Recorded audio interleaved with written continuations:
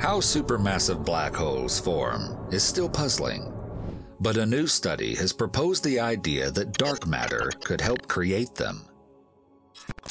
Carlos R. Arguelles, the researcher at Universidad Nacional de La Plata and ICRA-Net, led an investigation about the potential existence of stable galactic cores made of dark matter and surrounded by a diluted dark matter halo. No one knows exactly how supermassive black holes initially formed.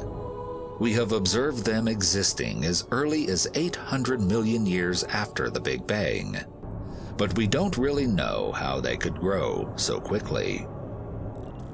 The conventional scenario on how black holes form involves normal matter. It involves ordinary baryonic matter collapsing under gravity to form black holes, which then grow over time. But the international team thinks differently. They suggest supermassive black holes could instead form directly from dark matter in high-density regions in the center of galaxies. The team believes the centers of these structures could turn out to be concentrated to such an extent that they could likewise collapse into supermassive black holes once a critical threshold is reached. According to the model, this could have happened much faster than other proposed formation mechanisms.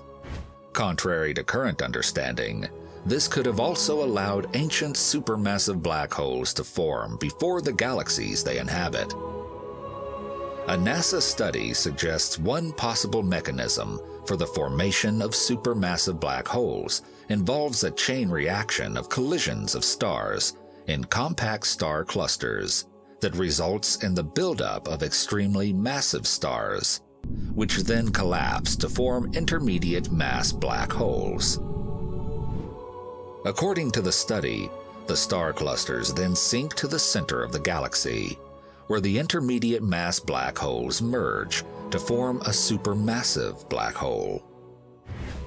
However, Dr. Arguelles says this new formation scenario may offer a natural explanation for how supermassive black holes formed in the early universe without requiring prior star formation or needing to invoke seed black holes with unrealistic accretion rates. Another possibility of the new model is that the critical mass for collapse into a black hole might not be reached for smaller dark matter halos, for example, those surrounding some dwarf galaxies. This might leave smaller dwarf galaxies with a central dark matter nucleus, rather than a black hole. Such a dark matter core could still mimic the gravitational signatures of a conventional central black hole, whereas the dark matter outer halo could also explain the observed galaxy rotation curves.